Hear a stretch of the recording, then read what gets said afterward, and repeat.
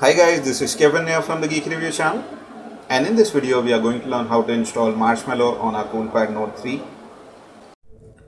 So before starting this video guys, let me get this thing to your notice. You will lose all the data in your mobile, so kindly create a backup and then follow this tutorial.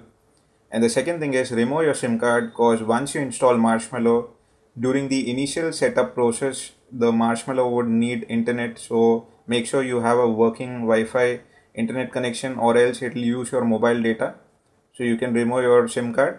So the first thing that we need to do is we need to install MTK drivers on our Windows operating system. Since I am running a Windows 10 operating system, I have made a tutorial on how to install MTK drivers, and the link for the same is offered to you under step 1. So kindly watch the video and install the MTK drivers on your Windows 10 operating system. Well, if you are running a Windows 10 64-bit operating system, the procedure is slightly different. You have to disable signature verification enforcement. Everything is clearly mentioned on the video itself, so kindly watch the video and follow it and then get back to this video.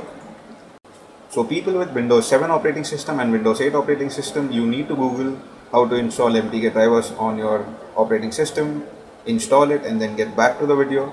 So guys, now the second step would be to download the Marshmallow firmware itself. So under step 2, I have offered you a link of Coolpad forum, and once you click on it, you will come to this page and you need to download the latest Marshmallow firmware that's offered to you. And all you can do is you can click on this link and you will download the firmware. And for people who own a Coolpad Note 3 Lite, the Coolpad Note 3 team says that the update will be available for you guys soon as well. So now the third step would be to download the SP Flash tool. So to do that, under step 3 I have offered you a link. So once you click on it, you will come to this website and you need to scroll all the way down and you need to look for SP Flash tool for Windows and scroll down and download the latest version, that is 5.1620, and keep it ready. The fourth step would be to download and install the minimal ADB and FASTBOOT tool. So you will find the link under step 4. So download it, and you even need to install this. So install it. Now the next thing that we need to do is we need to extract the firmware from the zip file. So kindly do that. And once you extract it, it will be 2.56 GB. And the next thing that we need to do is we need to open the SP Flash tool. And we need to click on Flash tool. So out here we need to select scatter loading, and we need to browse the firmware on the desktop and select Android scatter and press open.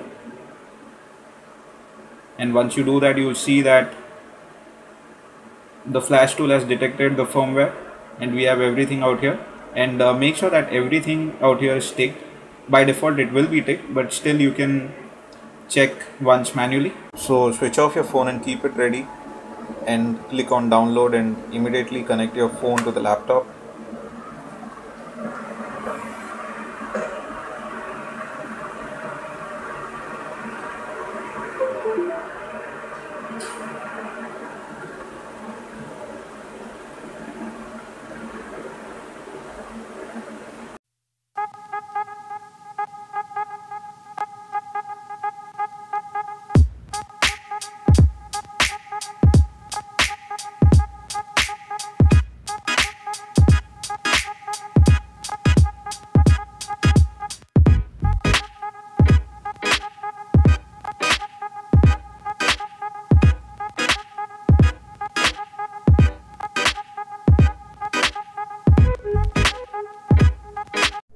So unplug your USB cable and switch on your phone. It will take a good 4 minutes to boot. So this is how you install Marshmallow on your Coolpad Note 3. So if you like this video, give this video a big thumbs up. Subscribe to my channel, that's Geek Review, and stay tuned for many more videos to come. This is Kevin signing off from Geek Review.